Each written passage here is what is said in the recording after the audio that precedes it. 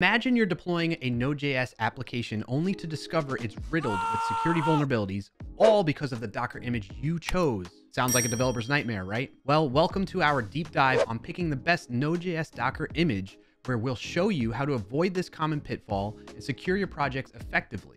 Stay tuned to learn the ins and outs of Docker images and how tools like Snyk can be your secret weapon in this crucial decision-making process. When choosing a Node.js container image, the goal is to find a balance between performance, size, and security.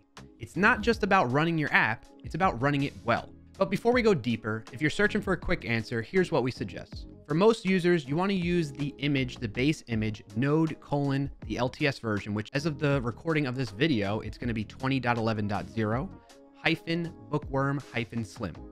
This particular base image offers a good balance of performance, size, and security like we were just mentioning before.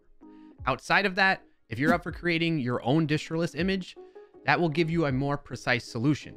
Just know that going distroless requires you to maintain your base image on your own, including keeping up with things like CVEs that are coming out and other vulnerabilities, packages that need to be updated.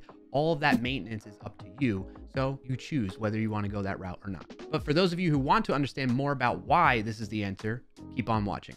Here's a typical Docker file for a Node.js application. You might notice it's using a base image that seems convenient, but it can actually be problematic due to its size and potential security vulnerabilities. The size of this typical base image is 1.1 gigabytes, which is relatively big and indicates that there is likely more included in it than is needed for your application. Now, considering the security, a typical node-based image with the latest tag might have hundreds of dependencies and security issues packed into it. To understand the security implications, we turn to Snyk, which is a powerful tool for scanning and identifying vulnerabilities in Docker images. By setting up a free Snyk account and using the CLI tool, you can uncover and address these security issues efficiently. So to get started using Snyk, you can go about it installing it in ways like you might be used to. In this case, I'm a Node developer. We're using Node npm install globally Snyk. Once you have Snyk installed, you're going to run Snyk auth to log into your Snyk account.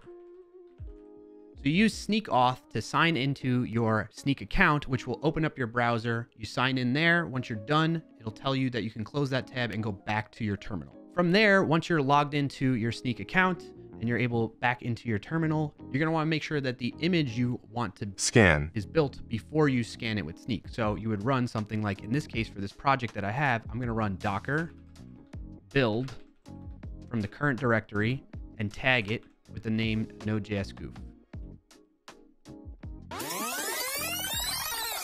Once your image is built, now we can use Snyk to scan and test that container for us. And the way we do that is with the following command. We run Snyk container test, the name of the image, and then the location of the Docker file for that image. When Snyk container test is done running, one, you're going to probably see a wall of text of all the different vulnerabilities and issues that are possible. But within there, you're going to find that it calls out your base image, which is in my case, node 14.1.0, the total number of vulnerabilities, which is over 1,000, and then the severity level of each of those vulnerabilities. But below that is where there's key information for us to fix and address those vulnerabilities for us in the container that we're relying upon. And that's where these recommended base images are below. There's minor upgrades, major upgrades, or alternative type images that we could use. As you can see, we can significantly address a huge number of those vulnerabilities by just bumping up to a different minor upgrade, like 14.21.3 here.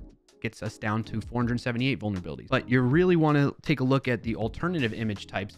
Make sure, obviously, that your application can still run with those alternative image types, but they should be very closely related to what you have. Maybe you want to use Node 21 if you can upgrade to that, or find a slim version of that current Node version that you're using right now, that image. And that'll help you knock down some of the vulnerabilities that you have in your container using Snyk. So speaking of trying to pick alternative image types for your application, how do you know which one to choose? What's this bookworm? What's this bullseye, slim? What are the differences between that? Well, let's go through that right now. So if you go exploring the Docker Hub, you'll find tags like node buster, node bullseye, node bookworm. Each corresponds to a different Debian distribution version of Linux. Bookworm is the most recent stable version of Debian at the time of this recording. It's essential to choose an image that not only fits your needs, but also has a manageable security profile. For those seeking slimmer images, the node slim tags compromise functionality and size, drastically reducing the image footprint and the number of vulnerabilities. It contains only the minimal packages needed to run Node.js in this case. So some of what you'd find in the bookworm-based images like Git, curl, make, GCC debugging tools, and more, those are not included in a Slim-based image. This makes Node Slim tags an appealing option for many developers and different use cases. Now, you might be wondering, how do you see a breakdown of what's included in these various images? Well, you can go to Docker Hub or the respective repositories for those Docker images to analyze the Docker file that's used and responsible for building the image. Another way is to pull the image you want locally onto your machine, run a container with that image, and then you can execute relevant commands within the container to list out all the installed libraries and packages that are used within it. An example of that would be running a command like apt list -- install. Moving on to another image option, we have Node Alpine. This image is based on the Alpine Linux operating system.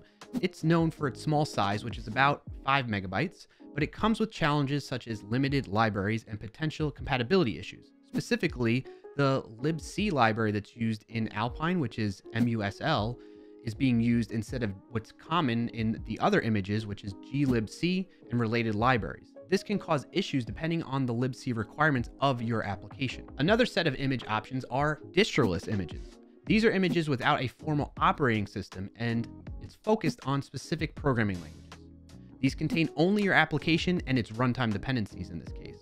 They're secure and lightweight, but they require a good understanding of the dependencies and configurations you need for your application. Something to note is these distroless images are managed by Google through their container registry, and that is now moving to their new artifact registry. So just a heads up in case you're looking for where they might move, or at the time of watching this video, they're no longer at the Google container registry. Go to artifact registry. With all that covered, let's take a broad look at these image options we just discussed. In comparison, we see a spectrum of trade-offs between image size, dependency counts, security vulnerabilities, and compatibility. The right choice depends on your project's specific requirements and constraints.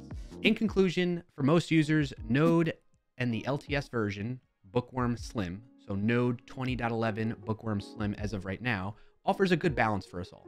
However, if you're up for it, creating your own distroless-based image could be the ultimate solution for balancing security, performance, and functionality. Last but not least, to make sure you stay secure and aware of any new security issues that arise in the images you depend upon, use Snyk. That does it for this video. If you got value out of it, be sure to like it down below and share it with a colleague who could put it to use. And if you made it this far, subscribe to the channel so you don't miss out on the next videos. Thanks for watching, and happy, safe coding, everyone.